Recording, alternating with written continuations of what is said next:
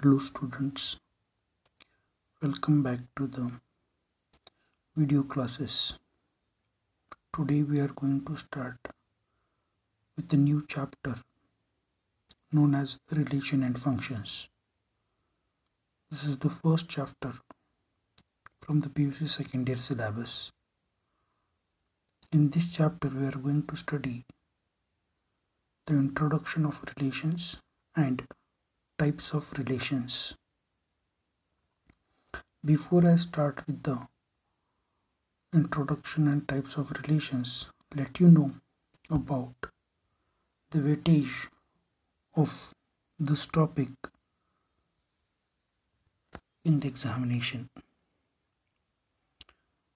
In examination, you can find one mark question in a polity section, one 2 mark question, one 3 mark question, and one 5 mark question. Like this, total you can find 4 questions in the question paper, and total weightage of this topic is for 11 marks. Before I begin with the topic, one should know what is set. In this type of definitions we have learned in previous year syllabus. Now set is a collection of well-defined objects. Suppose A is a set containing the elements 1, 2,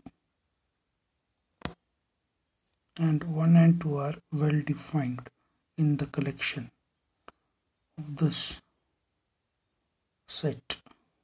The collection of these elements are called a set.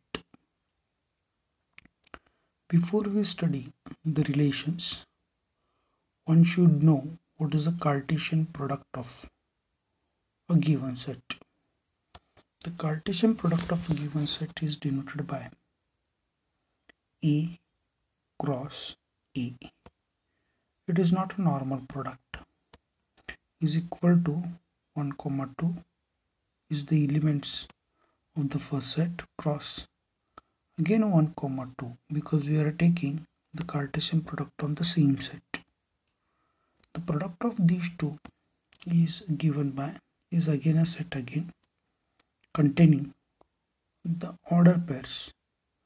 Every element of the first set is get ordered pair with the second set. Therefore we can write 1, 2. This is the first element of the Cartesian product.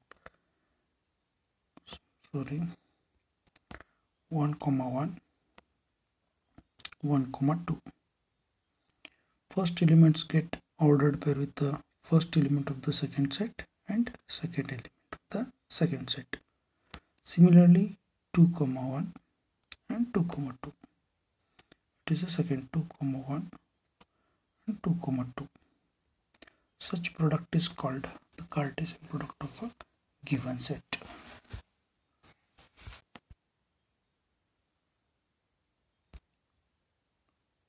Now, the definition of a relation. This definition already we have studied in PUC first year syllabus. A relation is denoted by the notation capital R from a non-empty set A to another non-empty set B. Is a subset of the Cartesian product of A cross B. The relation is always a subset of Cartesian product of the given two sets or on a given set. The subset is derived by describing a relationship between the first element and the second element of the ordered pairs in A cross B. The second element is called the image of the first element. Dear students, to define a relation, one should know or one should have a set. For example, once again let me take A is equal to 1, 2 and another set B is equal to, it is containing 3.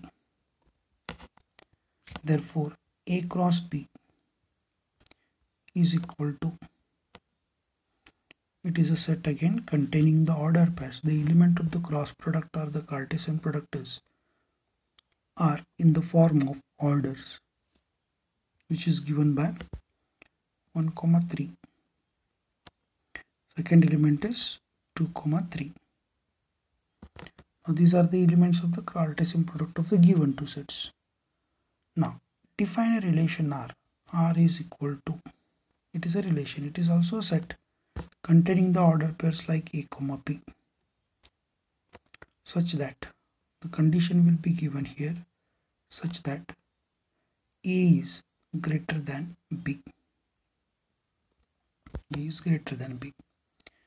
Now as I told you in a definition, relation is always a subset of the Cartesian product of the given two set.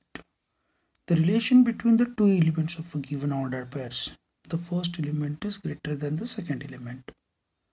In the above Cartesian product, we have to select an order pair such that the first element is greater than the second element. That is the member of the relation R. Now, in this case, A is 1, B is 3. But 1 is not greater than 3. Therefore, this is not a member of the relation. If you look at the second element of A cross B, 2, 3. A is 2, B is 3. In this also, the relation greater is not satisfies the condition. 2 is not greater than 3. Therefore, there is no such element in this relation. But R is equal to a set containing no elements denoted by the notation phi. Such a relation or such a set is called an empty set. It is, that is empty relation. As we know in the set theory, empty set is always a subset of a given set. It is, since A cross B is also a set, therefore R is a subset of A cross B. That's why R is a relation on A cross B. Dear students, this is already we have done in the previous year. Just I am giving a simple example to understand what is a relation, because this year's syllabus is going to start directly with the types of relation. Now, as I told you, the second element is the image of the first element. As I told, in the relation R, suppose we have the order pair A, B such that A is greater than B. Then second element of each order pair is called the image of the first element. Therefore, B is the image of A, or A is called the pre-image of B. This is called the pre-image and B is called the image. This element from the domain and B is an element from the codomain. Now, before I start with the types of relation, let me introduce you the relation.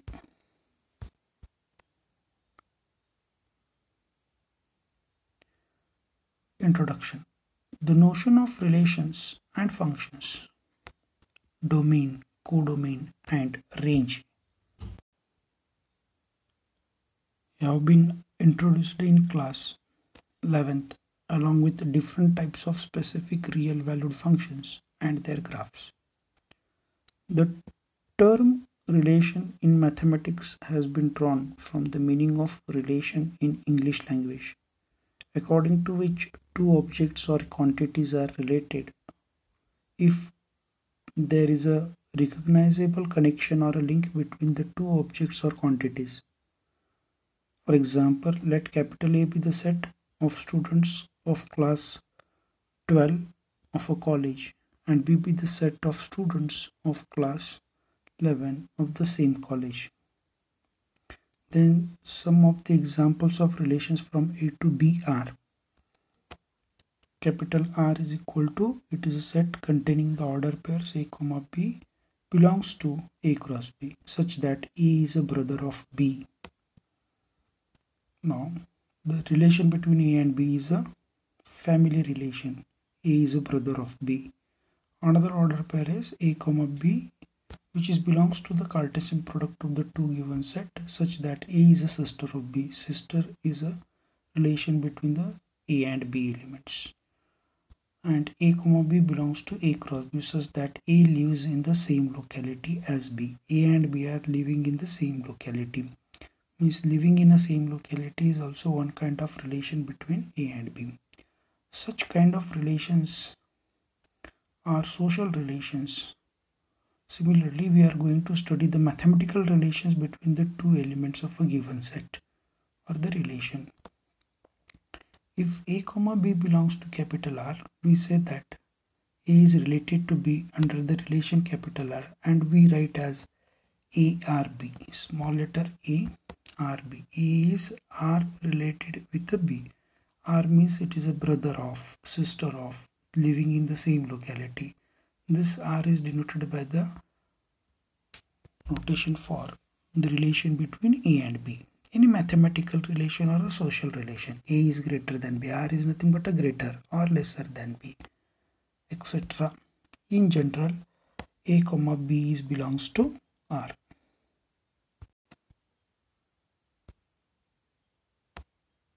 Now we are going to study types of relations.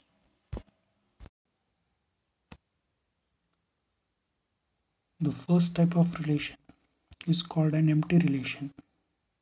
A relation capital R in a set A is called empty relation if no element of A is R related to any element of same set, and is denoted by R is equal to empty set, and empty set is a subset of a Cartesian product of a given set.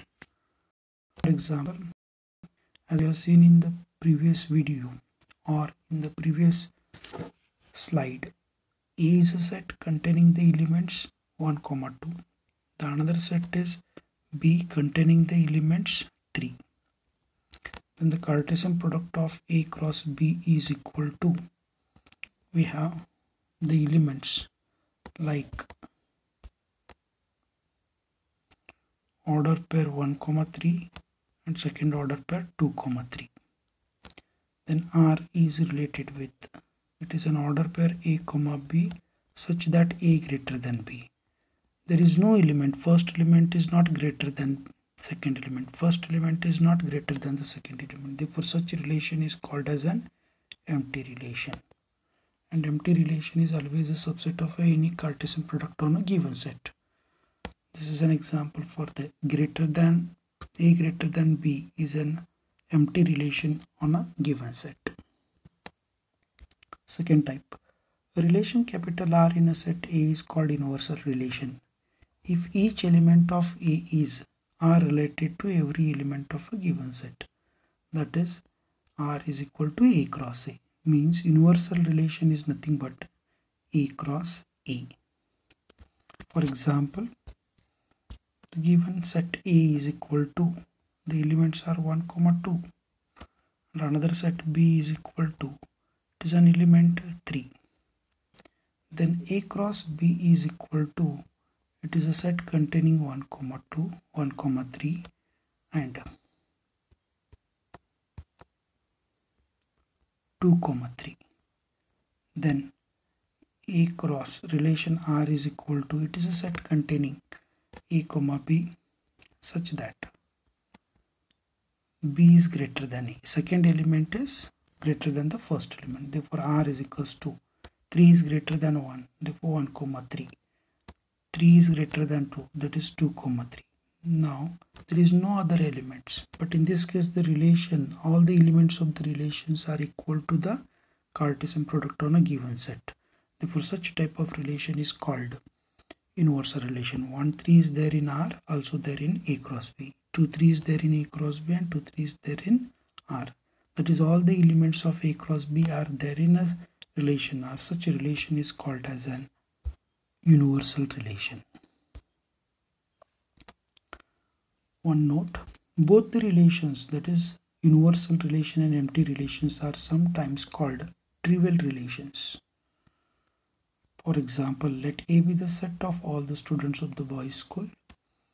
and the relation R A is given by R is equal to A comma B such that A is a sister of B is an empty relation. We can look at here. The given set is a all students of boys school it is. There are no girls in the given school. Only boys are there. But the relation between A and B is given that A and B are or A is a sister of B. Since there are no girls in a school, therefore no students of the schools can be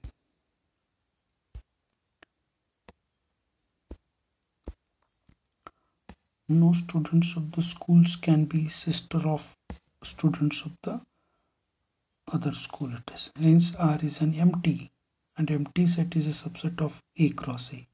Therefore the such relation is called as empty relation. In a previous slide I have shown one empty relations example also. Moving to some more types of relations. These are very important types of relations which will be expected in the examination as 1 mark question.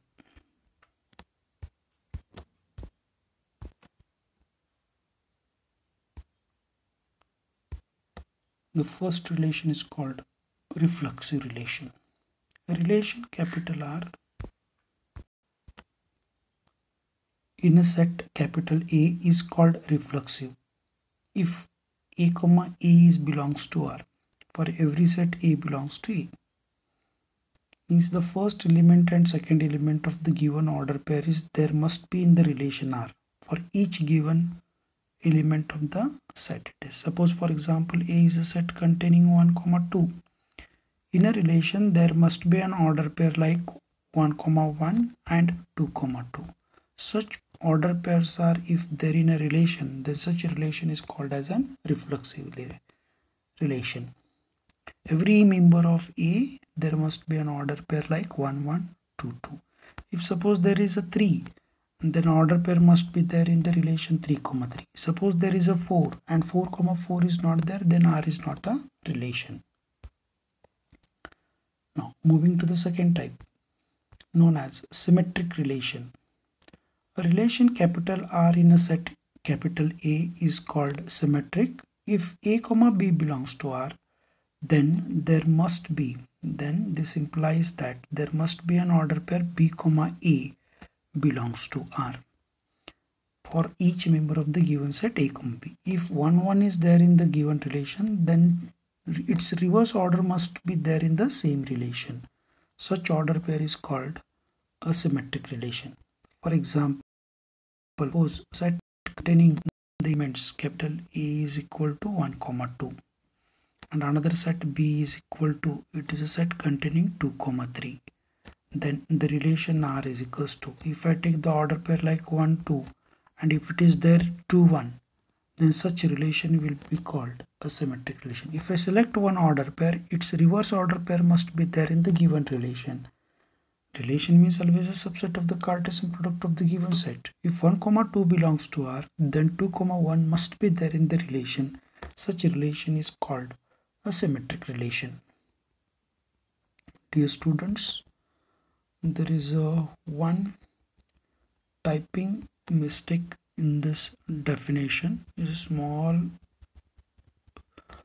word is missing. We should write this implies